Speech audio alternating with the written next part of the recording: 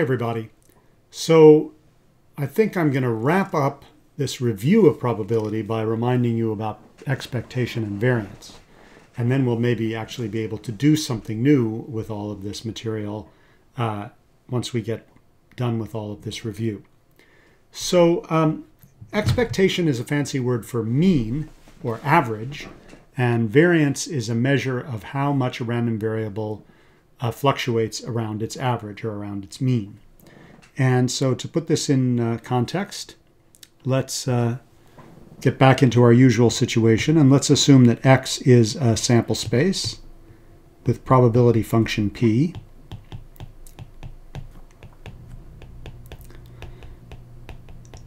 And let's assume now that F is a random variable. So F is a function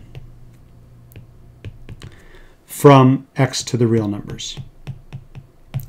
So the first definition, and maybe the most important definition that we're going to come across in all of this stuff, is the expectation or the expected value of F, or the mean value of F, is the integral over X of f of X dp of X. Now, this looks pretty empty, so let's distinguish two cases. Let's suppose, first of all, that X is a discrete set, maybe even a finite set, like coin flipping or dice rolling or one of these discrete sets. Then by this integral, I really mean the sum, that the expectation of F is the sum over all of the outcomes of the value of F at that outcome times the probability function at that outcome. So it really is a kind of weighted average where you weight the value of F of X by the chance that F of X is going to occur. So to give a very simple example, if we're talking about coin flipping with parameter P, X has just two elements. And so the expected value of F is F of heads times the probability of heads plus F of tails times 1 minus the probability of tails. And since we're talking about a Bernoulli random variable, F of H is 1 and F of T is 0, so this is really just P. So the expected value of a Bernoulli random variable is P. And a very important theorem in probabilities says that if you do experiments, if you sample a large number of values of a random variable and you take the average of those values, that average value is going to converge to the expectation.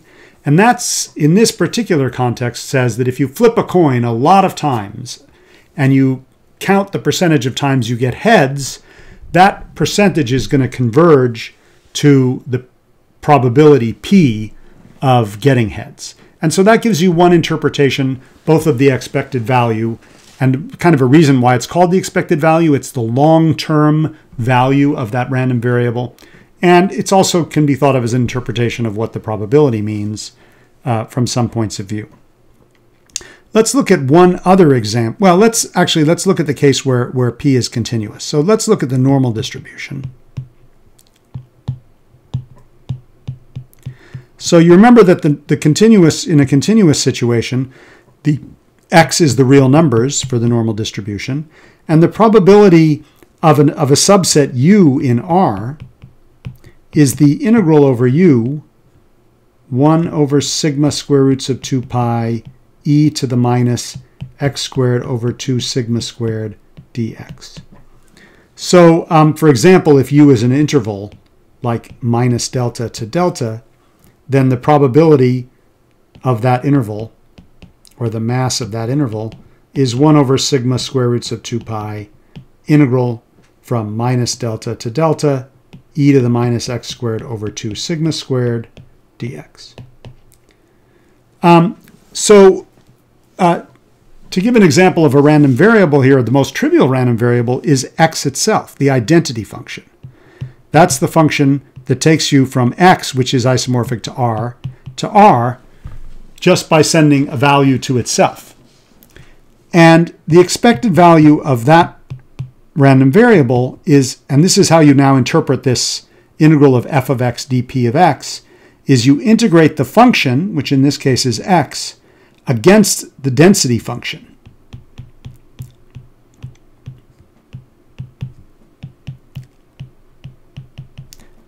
And more generally, if you had an arbitrary random variable, you would do the same thing. And if you remember from calculus, if you are computing, let's say, the mass of an object which has uneven density, then you integrate the density function over the object. This is a kind of why you think of the probability as a density. So if you were computing the center of mass, for example, of an object, you would integrate x against the density. And so you can kind of think of this as a sort of a center of mass calculation. And you'll notice that in this particular case here, that the expected value of x is 0, for the very simple reason that x is an odd function, and e to the minus x squared over 2 sigma squared is an even function. And here you're integrating over x, which is all of r. So you're integrating from minus infinity to infinity, an odd function, and that's going to give you 0. So the expected value of a normally distributed random variable is 0. Now, the expectation has one really fundamental property in both the continuous and discrete case, and that is that it's linear. So the expected value of AF plus BG is A times the expected value of F plus B times the expected value of G. Here, F and G are random variables, and A and B are constants. And why is this true? Well, by definition, let's look first of all at the case where we're dealing with sums. This is the sum over x in x of A f of x plus B g of x times the probability of x. And then if you just distribute that out, you get that it's A sum of x in x, f of x, p of x, plus B sum of x, g of x, p of x. And in the continuous case, the argument is exactly the same, except you use integrals. In the continuous case, you have the integral of AF plus BG. The expected value is the integral over x of AF of x plus BG of x times P of x dx. This is the probability density, whatever it might be. And that's the same for the same reason that the integral is linear, as A times the expected value of F plus B times the expected value of G. What's maybe not as clear is the following fact. So we talked about independence. We talked about what it means for two events to be independent. So remember, maybe I'll do the definition in a minute. Recall that two events are independent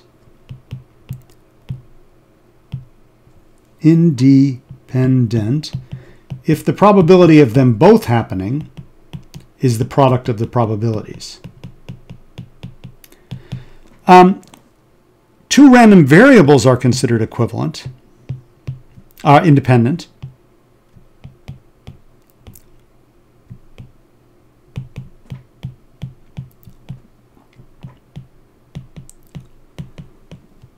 And I'm only going to worry about this in the discrete case. So let's assume x is discrete because it gets complicated to work this out in the continuous case. So if the probability that f equals a and g equals b is equal to the probability that f equals a times the probability that g equals b.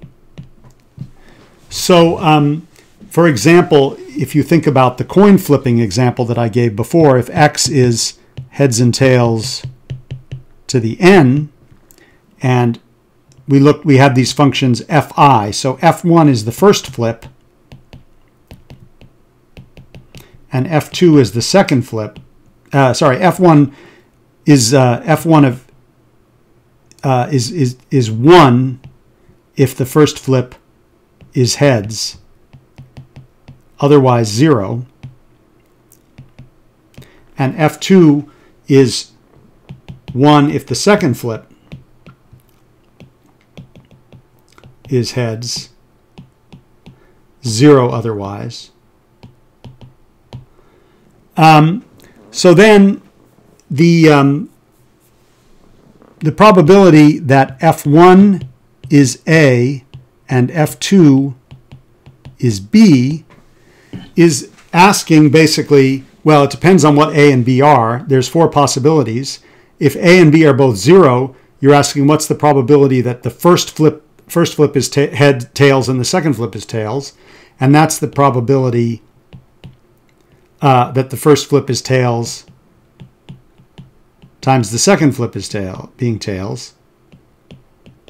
And similarly, if you take any combination of head and tails, those two events are independent. So the probability that f1 is 1 and f2 is 1 is the probability that both flips are heads, and that's the probability that the first one is heads times the probability that the second one is heads. So this is equivalent to the fact that the underlying events are independent. And if f and g are independent random variables, so this has to be true for all a and b.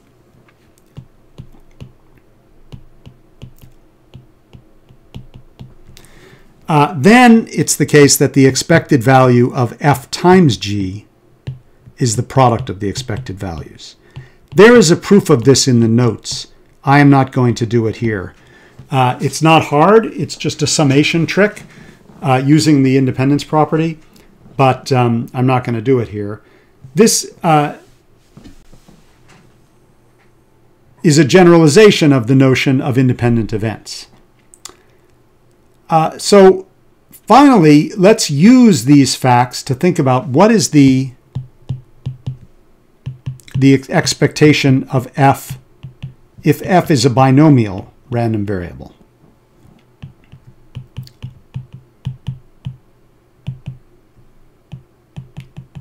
With parameters n and p. Well, here we can use our result that said that a binomial random variable is a sum of n Bernoulli random variables that are independent.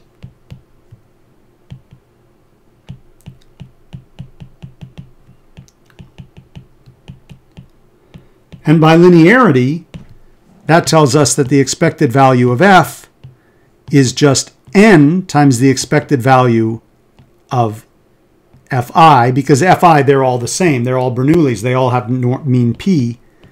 So the expected value of a Bernoulli random variable is n times p. So this is saying that on average, if you flip a coin 10 times and count the number of heads, and you do that over and over again, on average, let's say the chance of heads is 50%, and you do this flipping a bunch of times, the average number of heads you should get is 5. It's 10 flips times a probability of 1/2. So that shouldn't be too surprising. Okay, so that's an introduction to expectation. And now, final topic here is variance. So variance is an expectation. It's just an expectation of something specific. It's defined to be, so f is here as a random variable.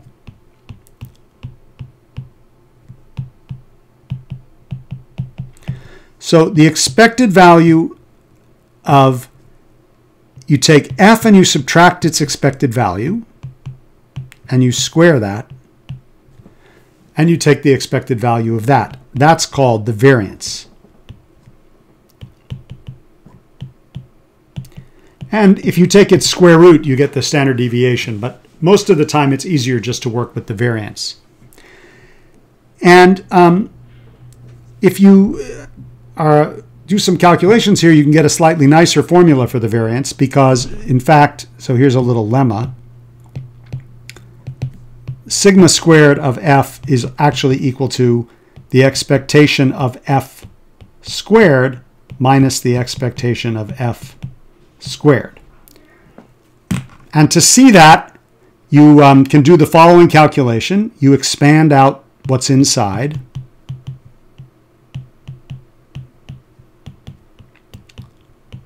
And you get this. Remember that expectation of f is a constant. And when you take the expectation of that,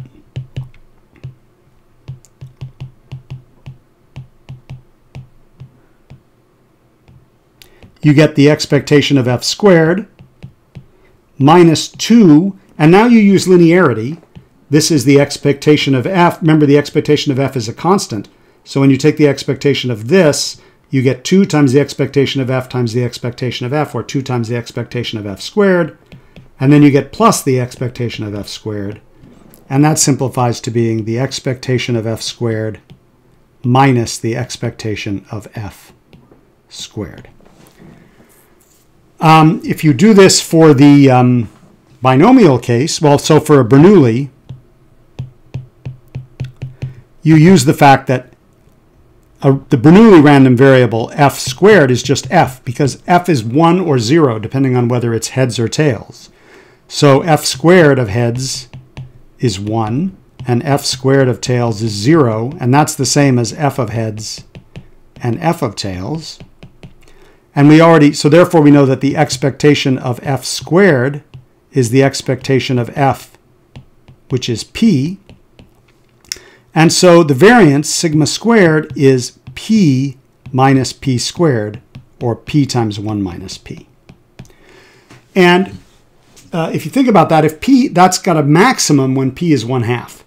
And the variance is a measure of how much the results vary. So if the probability of heads is small, then most of the results are tails.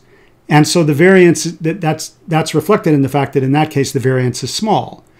And if the probability of heads is high, then most of the results are heads. And again, there's not a lot of variance. So the variance is at a maximum when you know the least, which is probability equals 1/2. If you work this out for the binomial case, well, we already we know that the binomial is a sum of Bernoullis. So the square of a binomial is a bunch of them squared, and then all of the products.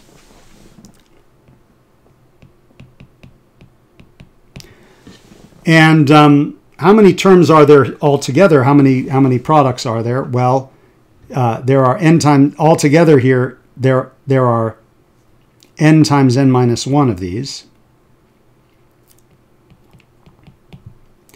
And there are n of these, and altogether there are n squared terms.